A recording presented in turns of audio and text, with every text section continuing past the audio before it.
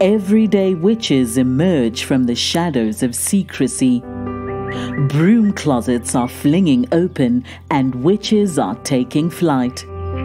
Whether you are hiding in your cozy closet or flying with pride, stay for a spell as Witchcasting with Theodora Pendragon and her guests share magical moments, stir the cauldron, and debunk misinformation and misconceptions about paganism, witches, and our wonderful world of magic.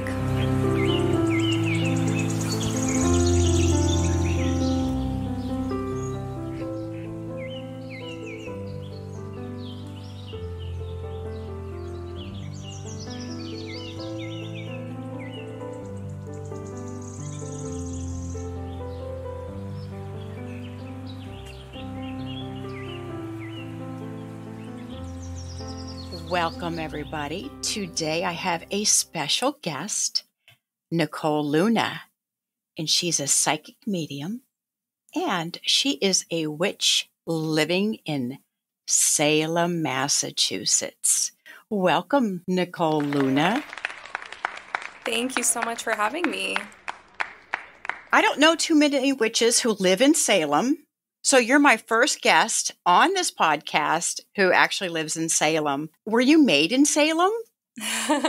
No, I was not made in Salem. I'm originally from Toronto, but opened Modern Magic, which is an event space, a space that's really targeted towards providing authentic ritual experiences to witches and curious people who are visiting town and also locals here. We seem to have about a 50-50 split of the people who tend to come out and visit. Some are locals and some are visitors. You must have lots of tourists there. October especially is kind of chaos around town. Whenever people find out I live in Salem, they often want to know, like, when's the best time to visit? And I usually say not October. And I know that's like such a disappointing answer for a lot of people because they want that like beautiful New England sort of like magic of Halloween and the autumn and all of that, but it's really super duper crowded. And in my opinion, that there's just so many amazing times to visit town.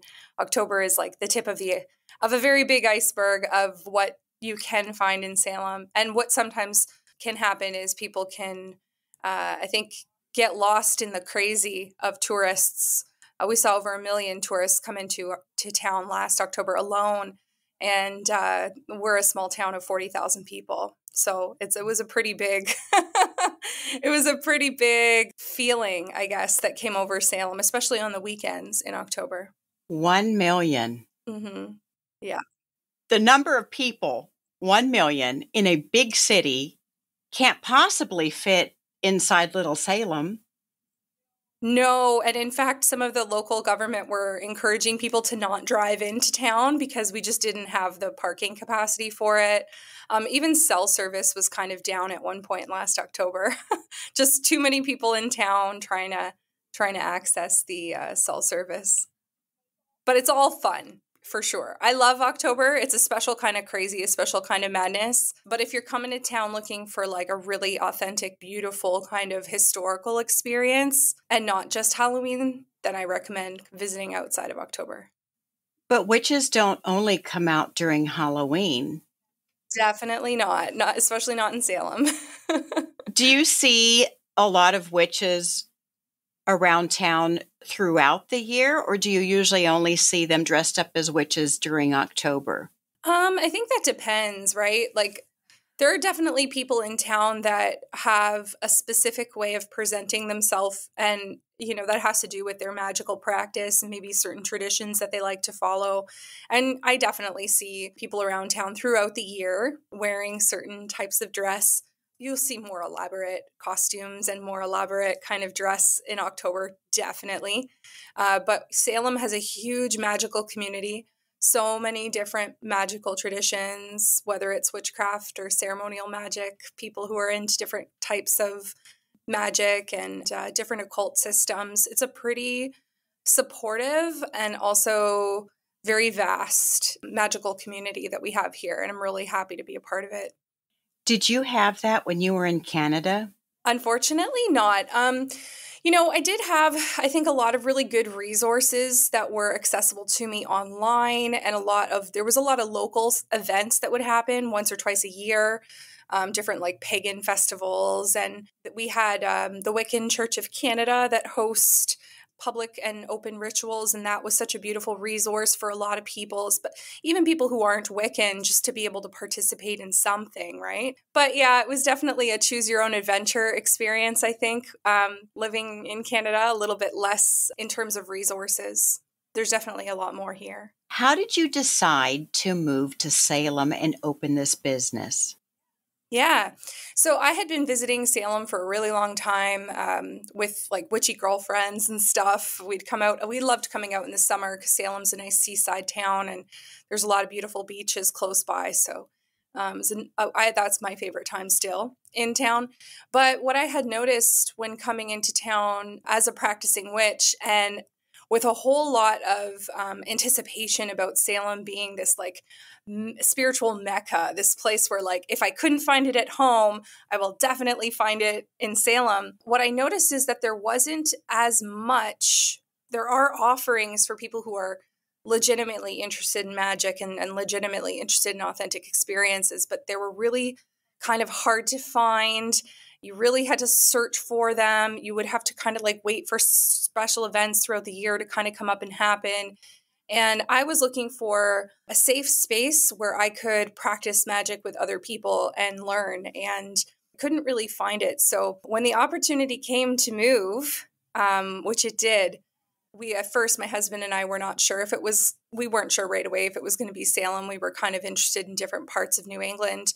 And then I had been operating a successful business where I was already teaching about magic and witchcraft, and also a practicing psychic medium.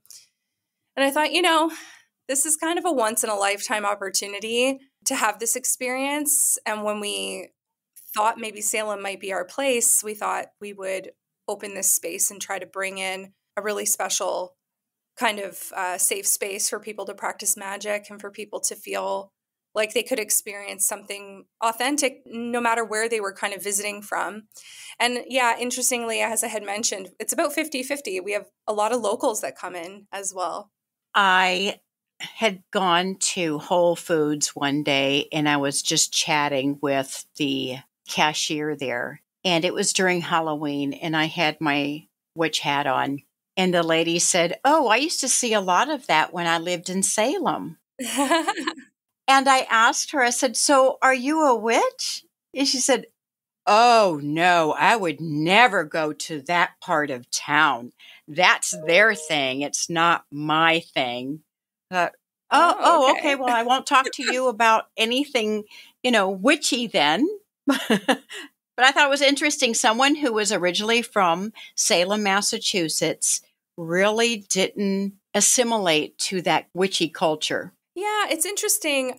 I haven't met too many people like that, but probably because I am like a very public witch. So like my friend group and my acquaintances don't really include people who are not like super excited about magic, or at least very respectful of my beliefs.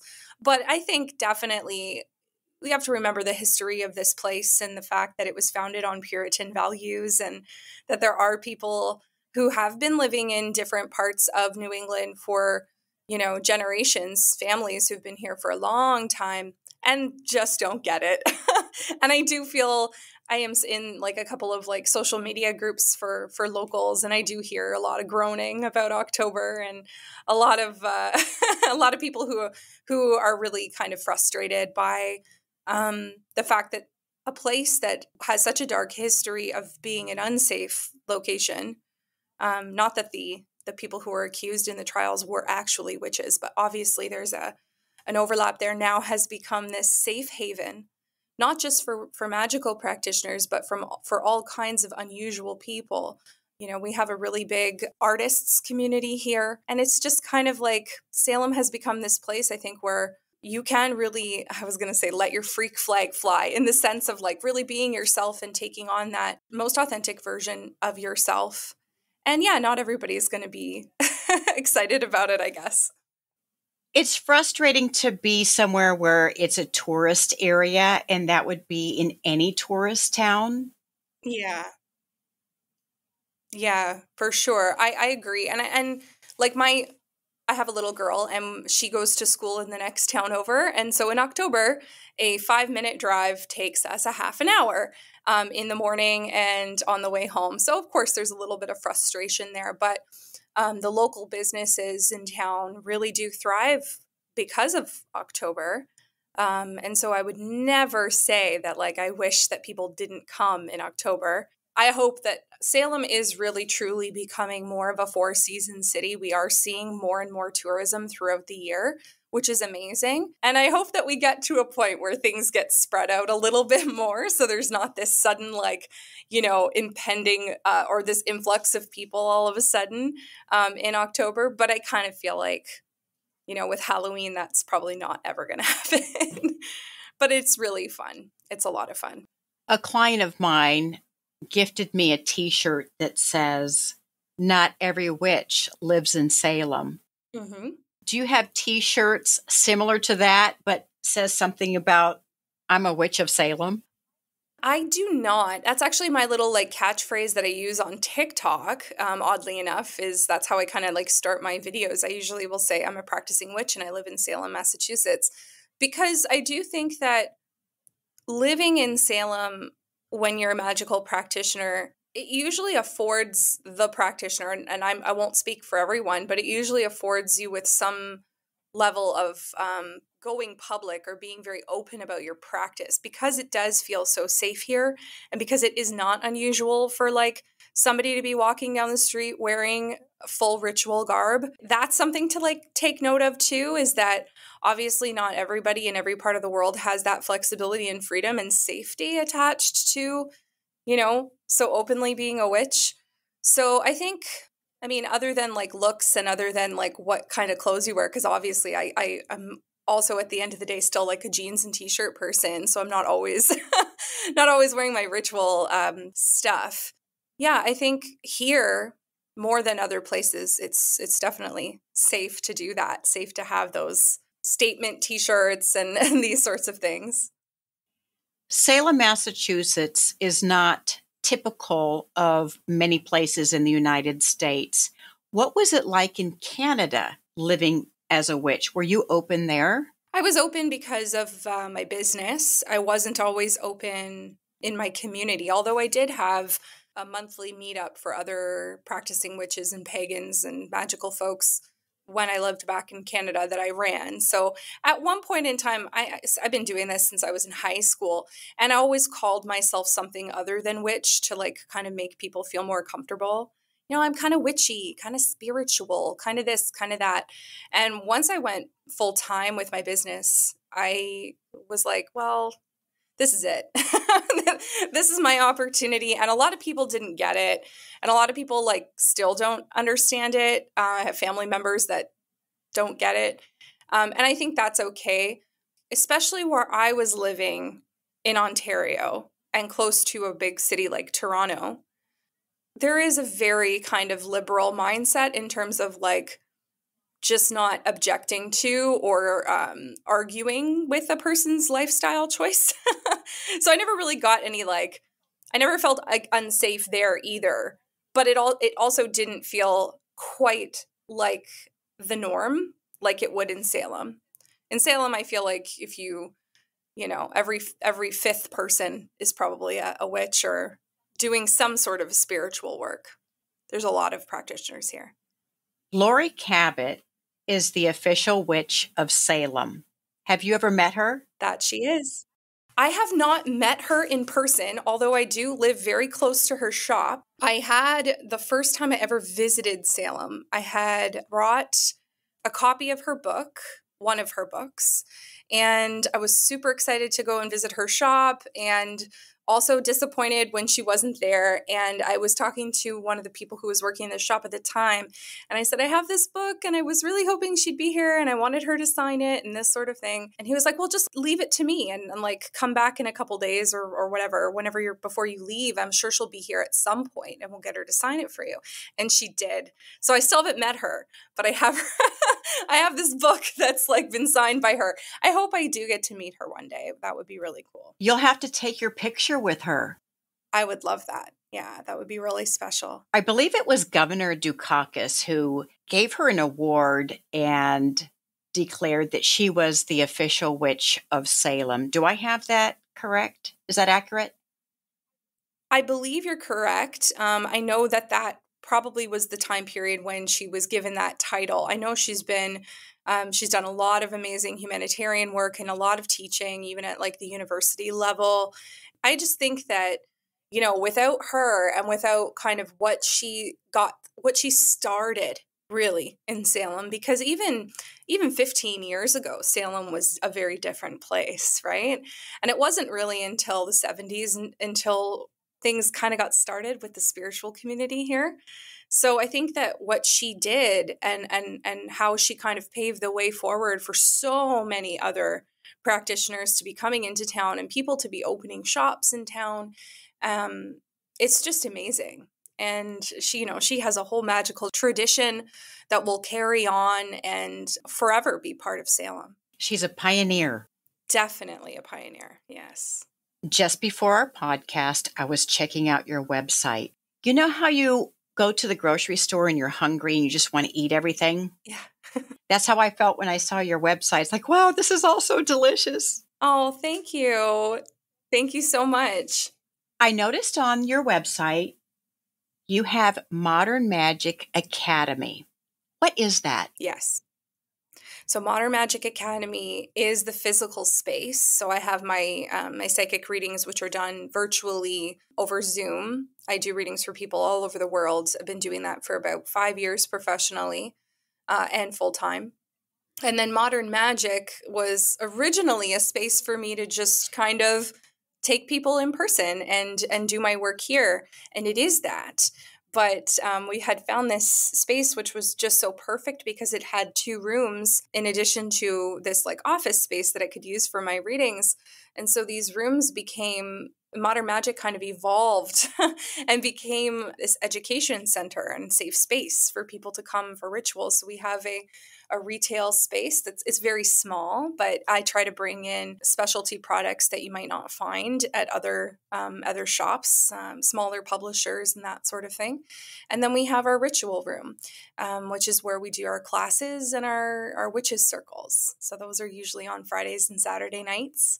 And one of the cool things about this space is that we've had an opportunity for people to reach out to us and say, hey, listen, like I'm coming to Salem with my coven. And it's certainly not going to be possible for us to like hang out. I mean, people do this, hanging out in like a public park or something and performing a ritual. But we'd rather do it in a space, and we'd rather have somebody there to maybe help us, guide us, etc. And so I've been able to hold space for other visiting witches and other covens even that are coming into town and wanting to do something special while they're here. I've even hosted like bachelorette parties and like women who are pregnant and about to have a baby just to bless and give those closest to her opportunities to bestow blessings on her baby, like just like beautiful, amazing, incredible things that I used to have to rent out spaces to do this, like where I used to live, and now I have my own space. So this is just so special. What an incredible service you provide. Yeah, it's been like such a blessing. Who is your typical student at the academy? Yeah, a lot of different people come in, but I do notice it seems to be primarily women, usually anywhere. Honestly, I wouldn't say there's like a specific age group of people that come in. It's anybody really between the ages of maybe like 20 and up. Adult women generally. Sometimes there's boyfriends that are tagging along or best friends or other men that are coming in who are just supportive or interested. Or I've even had somebody come in with their teenage daughter to learn about her practice and to see it represented. And he was actually a minister who came in. So that was a really special thing that I was able to do, to host somebody very open-minded, not like a very, not an overly, I guess, devotional sort of person, a very open-minded minister, but came in and was like, okay, what's all this witchy business? And we were able to kind of let Dad feel a little more comfortable about what his daughter was up to. What a terrific dad. Yes, amazing. But, obviously that's not always the case.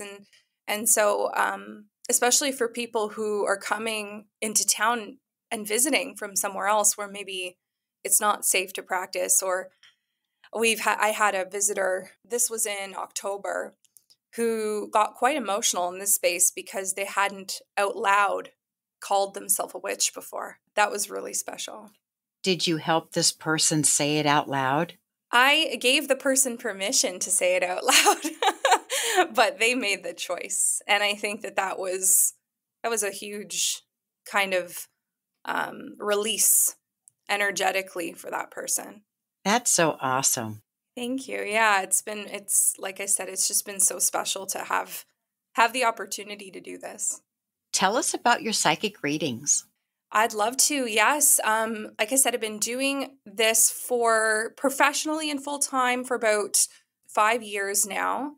And I do things a little differently than I think your average psychic reader would.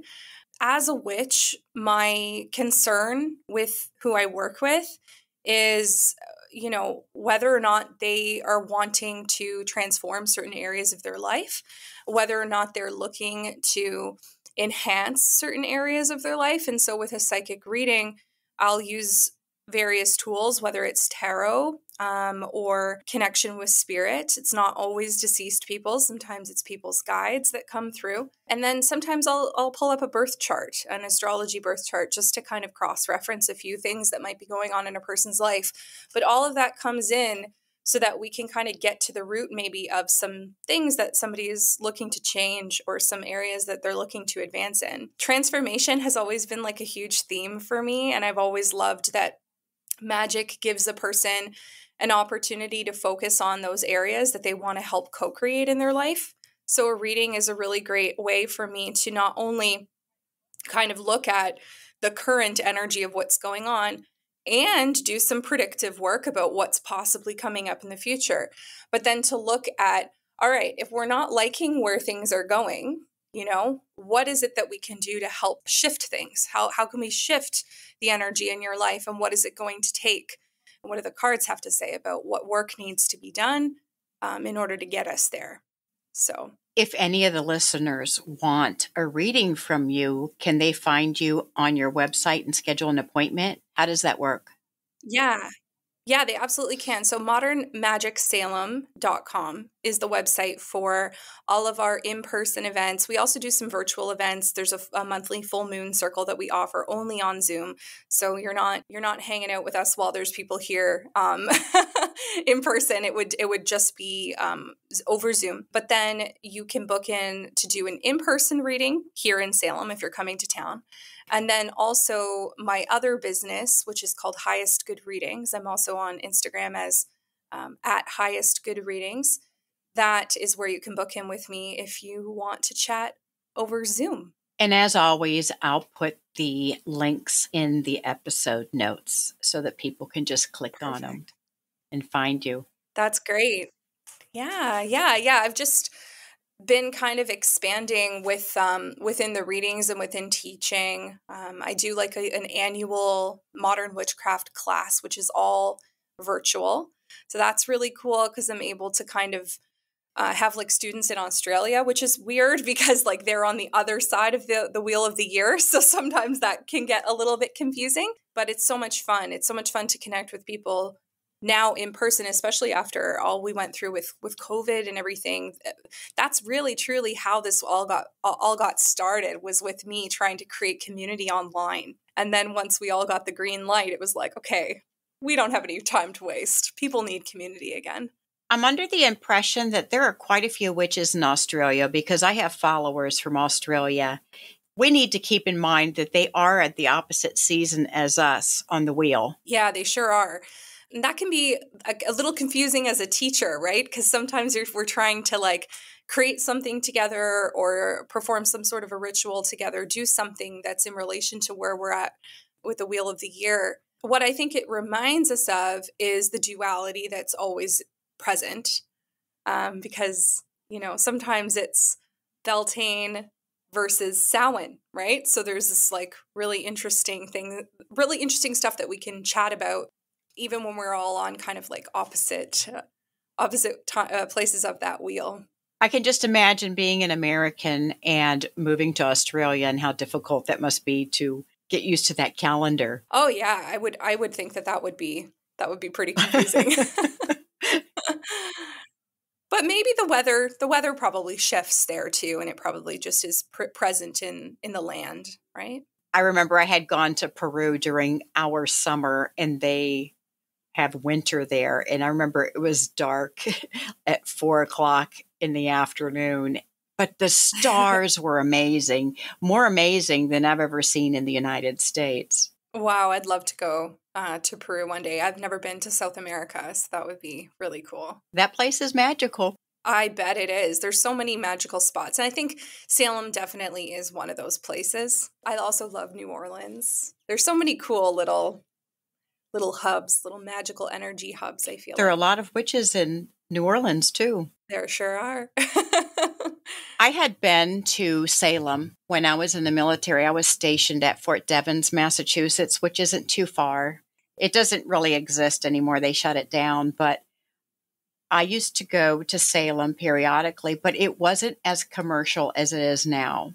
They had the museum and just a few shops. Yeah, it's definitely growing and growing by the day. I think, I don't know if witchcraft will continue to grow at the rate that it's growing right now. But I think that as we, as a society, become and hopefully continue to become more accepting of other belief systems and other ways of life, that more and more people will be in search of interesting and kind of unusual things, even if that's not part of their lifestyle, maybe more open to exploring. Because you see very different kinds of tourists come through Salem. It's either people who are really truly here for a spiritual sort of experience and retreat, whether they're really called to the land in terms of the history and feeling like there's some sort of healing that can come from being present here in this space. And then, you've got your history buffs, people who are coming through town and like the architecture and really want to learn about all of the famous happenings that have happened here. And then you've got your hocus pocus crowd who are here specifically for October and specifically to visit the places where that movie was filmed.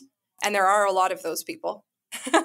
And then you have Halloween enthusiasts who are almost always only here in October, who are interested in the people who dress up as Halloween characters, whether it's like, Jack Skellington or Mike Myers or these kinds of like horror movie sort of things that we have on Essex Street. There's definitely something for everyone. Maybe something else to note, just because I am in a lot of these kind of tourist groups for people who are planning to come into town, is how many people get disappointed that there's nowhere to stay here in October. So if you are planning to come into Salem in October, you need to plan well in advance, like almost a year in advance. Like really, we have a couple hotels in town and there's a handful of Airbnbs, but we're still a small town. And so a lot of people ask, where can I stay that's not Salem? And if you're coming in October, I really recommend that you don't stay more than like 10 or 15 minutes out of town, or that you stay somewhere that you have access to the train so that you don't have to drive in and park, because driving in and parking in October is insane. And then if you want to come in October, you need to book well in advance, and you need to book everything you're going to do in advance, including your tours, including any museums that you're going to visit. If you want to come to Modern Magic, you need to book in advance, all of those kinds of things, because things sell out really fast, and there are lineups to get into every shop in town in October. So it's a busy, busy, busy time in town, and a lot of people get really disappointed.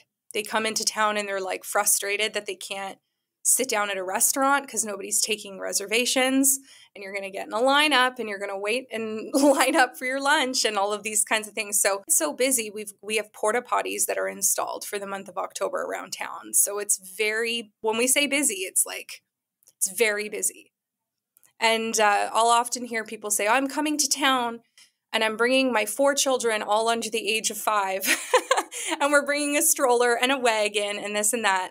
And Salem is primarily, a lot of the like tourist areas have cobblestone. So you have to be careful with all of those sorts of things as well. If Salem is your dream destination and as you've always wanted to come here, don't come in October. Or if you're coming in October, I wouldn't bring the kids. I personally wouldn't. It's just not, I feel like it's a frustrating environment for small children in October.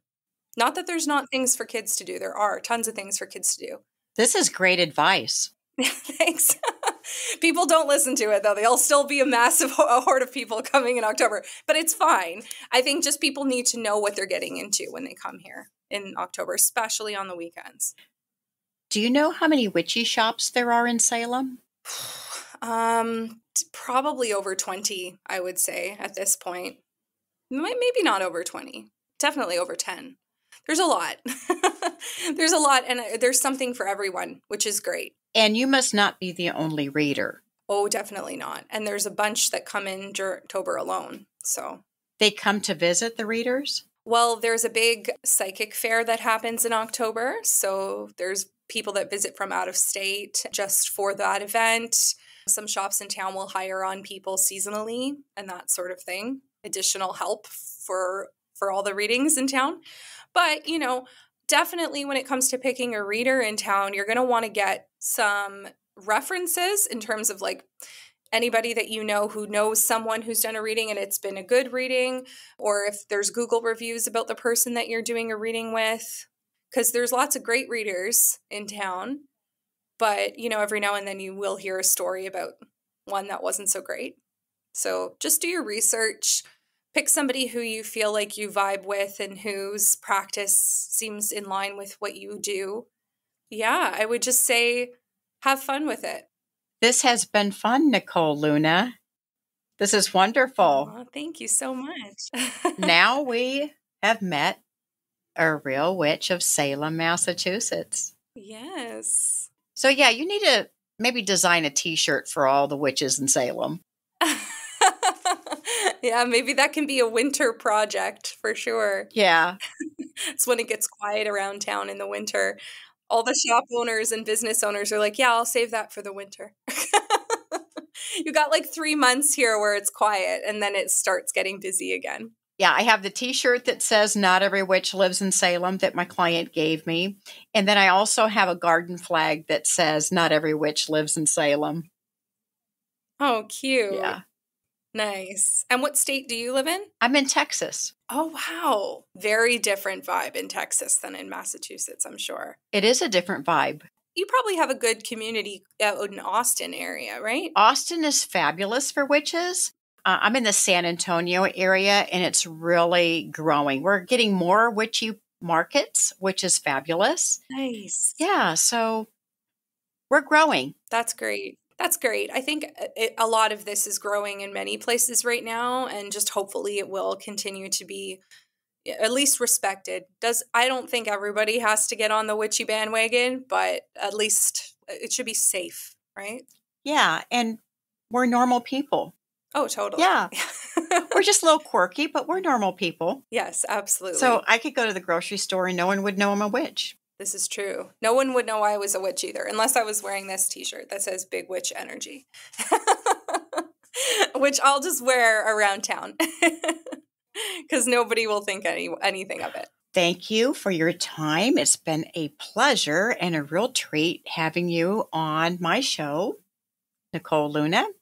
Oh, thank you so much. Blessed be. Blessed be.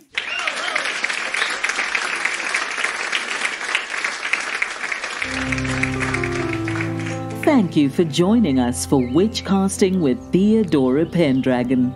Have a burning question or have a topic you'd love Theodora and her guests to discuss on the show? Contact her through Instagram at Theodora Pendragon. If you enjoyed this episode, make sure to subscribe so you don't miss the next one. And help us spread the word by leaving us a rating and review and sharing it with your friends. See you next time, and may your magic always shine.